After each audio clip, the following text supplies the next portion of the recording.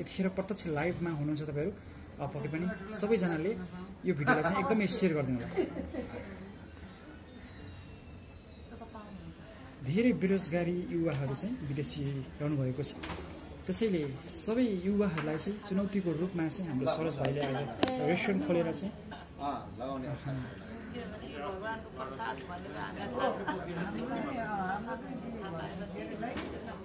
एकदमै धेरै सेयर गरिदिनु है, एकदमै धेरै सेयर गरिदिनु। तपाईँ 14जना जोडिनु भएको छ, एकदमै धेरै सेयर गरिदिनु।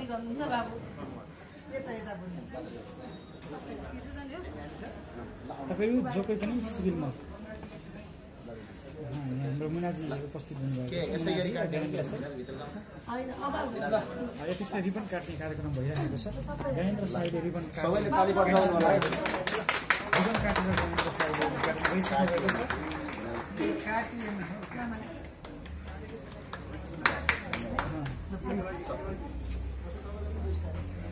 ज्ञानेन्द्र शाही र मुनाजी चाहिँ रिबन काटेर भित्र उपस्थित भइसकेको के छ भने युवालाई स्वरोजगार दिउँ भनेर सरोज देवकोटाजी जो अभियन्ता पनि हुनुहुन्छ, सामाजिक सेवा पनि गर्नुभएको छ, उहाँले सुनधाराको यो सिभिल मलको पछाडि बागदरबार क्याफे सञ्चालन गर्नुभएको छ। यहाँबाट युवालाई रोजगारी सिर्जना हुन्छ।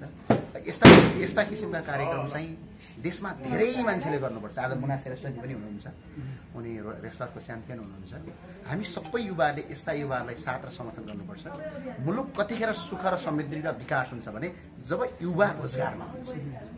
हामी अहिले बेरोजगारी छ नेपालमा जताततै, यो बेरोजगारीलाई केही रोजगारी गरौँ भनेर सुरु गरेको एउटा अभियानलाई हामी सबैले साथ र समर्थन गर्नुपर्छ र हाम्रो शुभकामना पनि। जस्तै तपाईँको सरोज देवकोटाले अहिले जुन अभियन्ता हुनुहुन्छ, एउटा नेपाल जुन समाजको चाहिँ हामीले केही गर्नुपर्छ भनेर सडकका भोका मान्छेहरूलाई नि खाना खुवाउँदै हिँड्नुभएको थियो उहाँले, र आज तपाईँको त्यसै गरेर हामीले केही गर्नुपर्छ भनेर एउटा रेस्टुरेन्ट खोलिरहँदाखेरि उहाँलाई कस्तो सुझाव सल्लाह दिनुहुन्छ र अन्य बेरोजगारी युवाहरूलाई कस्तो सुझाव सल्लाह दिनुहुन्छ? होइन, किन सबै युवा साथीहरू मिलेर अब नेपालमा हामीले ठुलो किसिमको इन्डस्ट्री त सरकारको तर्फबाट भन्न अन्त गर्न सकिने अवस्था छैन।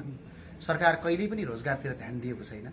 बरु युवाहरूलाई विदेश पठाउँ, त्यहाँबाट ल्याएको रिमिटान्स चाहिँ चलाउँ र अनि पार्टीका कार्यकर्ता बनाऊँ, विभिन्न दलहरू खोलौँ, दलमा कार्यकर्ता भर्ती गरौँ र भएका ठेक्का टेन्डर पट्टाहरूमा हालेर तपाईँको भ्रष्टाचार गरौँ र मुलुकलाई लुटौँ र भएका युवालाई विदेश पठाएर त्यहाँबाट आएको रिमिटान्सले देश चलाउँ र अनि वैदेशिक ऋण पनि ल्याउँ भनेर झन्डै अहिले 15 खर्ब 17 अर्ब वैदेशिक ऋण छ।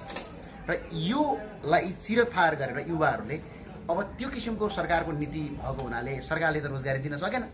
अब युवाहरू सङ्गठित भएर 2 जना 3 जना 4 जना भएर जुन किसिमको यो रोजगार जो एउटा यो अभियान छ, यो रोजगारको अभियान हो, एउटा व्यवसायिक युवा व्यवसायी भयो र आज जापान, कोरिया, अमेरिकाहरू किन शक्तिशाली छन्? के उनका सेना शक्तिशाली भएर शक्तिशाली भएका होइनन्? इभन सिङ्गापुर त हाम्रो काठमाडौँभन्दा नि सानो छ, तर उनीहरूको व्यापार बिजनेस र आर्थिक रूपमा बलियो छन्। बल्ल संसारभरि उनीहरूले राज गरिरहेका छन्। मुलुक बलियो हुनका लागि युवा रोजगार हुनुपर्छ। युवा रोजगार भयो भने मुलुक बन्छ। यो एउटा ठुलो इकोनोमीको इकोसिस्टम हो। इकोनोमीको इकोसिस्टम भन्छ यो, इकोनोमीको इकोसिस्टम। यो सिस्टमलाई हामी सबैले साथ र समर्थन गर्नुपर्छ। शरद देवकोटाज्यू जस्ता युवाहरू देशैभरि 2-4 जना गरेर व्यवसायतिर लाग्नु भयो भने मुलुकलाई कायापलट गर्न सकिन्छ। जति पनि युवाहरूले व्यवसाय गर्छन् हामी जहाँ भए पनि फुल साथ र समर्थनमा छौँ। यति मात्र होइन, आज उद्घाटन गर्ने मात्र कुरा होइन, भोलि यहाँका सरकारका यी भ्रष्टहरूले अप्ठ्यारो पारे पनि हामी पछाडि छौँ है। किनभने युवालाई, रोजगारीलाई, व्यवसायीहरूलाई सुरक्षित भयो भने मात्र मुलुक सुरक्षित हुन्छ र देशको सुख र समृद्धि हुन्छ। कतिको सम्भावना छ रेस्टुरेन्ट होटेलका लागि चाहिँ हाम्रा युवाहरूले गरिरहँदाखेरि कतिको सम्भावना छ भोलिका दिनहरूमा यस्ता होटेल रेस्टुरेन्ट खोलेर व्यवसाय गर्न सकिन्छ सकिँदैन भन्ने कुरो पनि आएन सर? अनि यो यस्तो छ, पहिला त के छ भने नेपालमा आउने टुरिस्ट र आन्तरिक पर्यटक र बाहिर पर्यटकको कुरा छ। हामी पहिला नेपालको जियो पोलिटिक्स के हो, अहिले हामी यसै क्रान्तिमा लागेका छौँ। नेपाल धार्मिक देश हो, बुद्धको भूमि हो, यो शिवको भूमि हो, माता सीताको भूमि हो, भगवान बुद्धको भूमि हो। जबसम्म यो देशलाई हामीले धार्मिक पर्यटक भित्र आउन सक्दैनौँ तबसम्म मुलुकका होटलहरू व्यवसायहरू फस्टाउन सक्दैनन्। हामीले मक्का मदिनाको कुरा गर्छौँ। मक्का मदिनाको टोटल जीडीपीको 70% जीडीपी उसको साउदी अरबको मक्का मदिनाको इन्कमबाट हुन्छ भनेपछि हामी विश्वका सबभन्दा ठुला 2वटा देश छन्, 2वटा धर्म छन्। एउटा हिन्दू धर्म छ, एउटा बुद्ध धर्म छ। झन्डै 122 करोड हिन्दू धर्मावलम्बीहरू विश्वभरि बस्छन्, झन्डै 58 करोड बुद्ध धर्मावलम्बीहरू विश्वमा बस्छन् र झन्डै हाम्रो छिमेकमा 100 करोड भन्दा बढी हिन्दू धर्मावलम्बी बस्छन्। त्यसको विश्वको 122 करोडको 10% मात्र धार्मिक पर्यटक नेपाल आइदियो भने कति आउँछ तपाईँको 122 12 करोड मान्छेहरू नेपाल आउँछन्। यदि तपाईँको 58 करोड मध्ये 10% मात्र नेपालमा धार्मिक पर्यटक भित्रियो भने तपाईँको करिब 5.8 करोड मान्छे नेपाल आउँछन्। यदि गरेर 16-17 करोड मान्छे नेपाल यदि एक वर्षमा घुमेर जान्छ भने तपाईँ सोच्नुहोस् त नेपालको इकोनोमी कहाँ पुग्छ, नेपालको अर्थतन्त्र कहाँ पुग्छ। हामी युरोप अमेरिकाभन्दा धनी हुन्छौँ। पहिला हामी अहिले चाहिँ कुन अवस्थामा छौँ भने सुनको थाल समातेका छौँ, तर सुनको थालमा हामी भिख मागिराखेका छौँ। हामीसँग स्रोत छ, जलस्रोत छ, जलविद्युत छ, पर्यटन छ, धार्मिक छ, सगरमाथा छ, हरेक चिज छ। तर त्यसलाई नचिनेर हुन्डाई कम्पनीका गाडी बेचेर, स्यामसङका मोबाइल बेचेर र विदेशी सामान बेचेर चाहिँ देश बलियो बन्छ कि भनेर हामी यो गलत बाटोतिर छौँ। यसलाई सुधार्नका निमित्त सरकारले यो नीति नल्याउँदासम्म नेपालका होटल व्यवसायीहरू सुरक्षित हुँदैन। जस्तै सरोज भर्खरको युवा हुनुहुन्छ, मैले अघि पनि जोडेको थिएँ, उहाँले धेरै समाजसेवा पनि गरिरहनु भएको छ र साथै अभियन्ताको रूपमा पनि उहाँ हिँडिरहनुहुन्छ।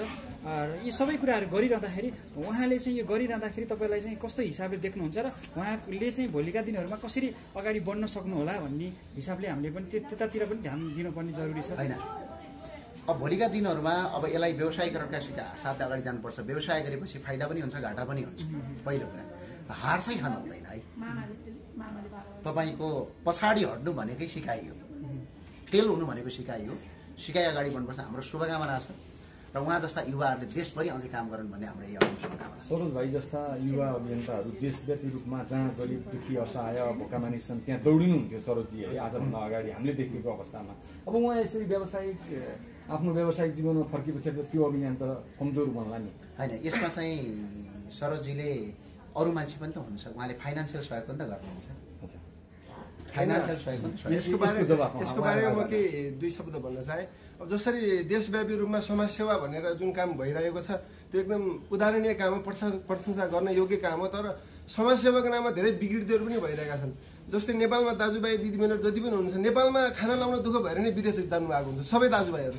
उहाँ आफूलाई खाना लाउनै नपुगेर गाउँको पैसा उहाँहरूकै पैसा पठाएर यहाँ समाजसेवा गर्ने चलन छ यहाँ। त्यसो गर्दाखेरि आफूलाई घरमा खाना नपुगेर विदेश जाने अनि उहाँहरूकै पैसा पठाएर यहाँ समाजसेवा गर्दाखेरि उहाँहरूको घरमा पनि मर्का पर्छ।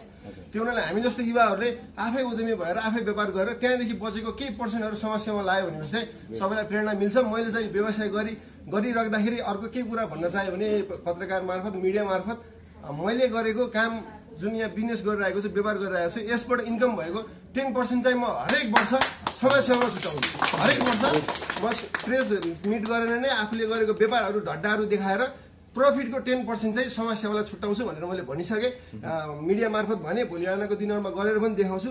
र हामीले नयाँ चलन, नयाँ पद्धति, नयाँ तरिका के ल्याउनु पर्यो भनेपछि यहाँ देशमै गाह्रो भएर विदेश गएका दाजुभाइहरूको पैसा लिएर समाजसेवा गर्ने होइन कि आफै रोजगारले आफै उद्यमी भएर आफै व्यवसाय गरेर त्यहाँदेखि आफूलाई पुगिसकेको बचेका केही थोरै आर्थिक सहयोगहरू लिएर हामीले समाजसेवा गरौँ भने चाहिँ नयाँ तपाईँको नयाँ चलन चल्छ र विकृतिहरू पनि कम हुन्छ भन्ने चाहिँ मेरो धारणा। यो तपाईँले आज खोल्नुभएको होटल हो कि रेस्टुरेन्ट हो कि यो क्याफे रेस्टुरेन्ट के फेसिलिटीहरू छ? हामी यहाँ लजिङ फुडिङ सबै दिन्छौँ। हजुर फेसिलिटी भन्नाले अब यो चाहिँ यसको प्रविधि हेर्दाखेरि चाहिँ क्याफे जस्तो देखिन्छ, रेस्टुरेन्ट जस्तो देखिन्छ। तर हामीसँग लजिङ फुडिङ दुइटै छ। कति छ रुमहरू? कति छ रुमहरू?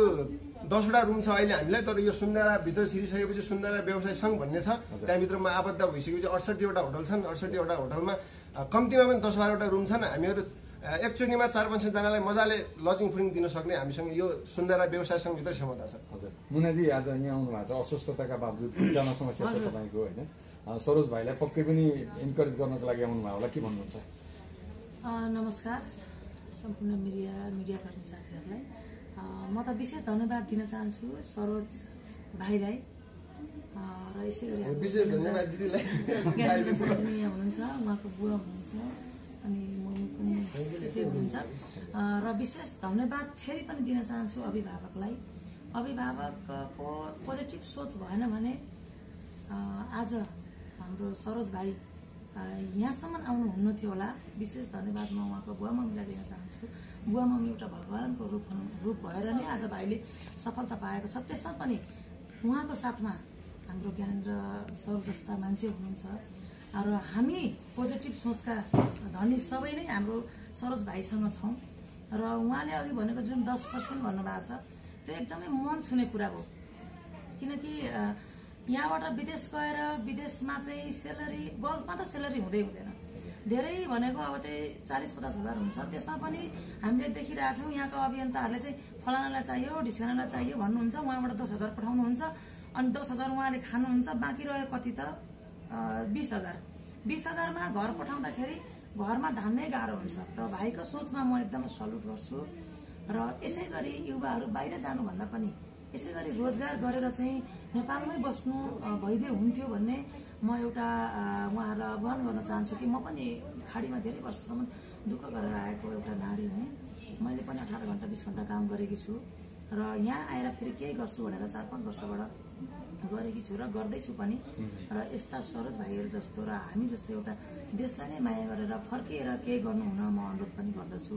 र फेरि पनि के भन्छु भने यो लोकेसन चाहिँ सिभिल मलको एकदमै ब्याक, सिभिल मलको ठ्याक्कै यो पोखरा लाइनको ब्याक साइडमा चाहिँ हाम्रो भाइको चाहिँ यो रेस्टुरेन्ट छ। सबैजना आइदिनु होला भन्न पनि चाहन्छु।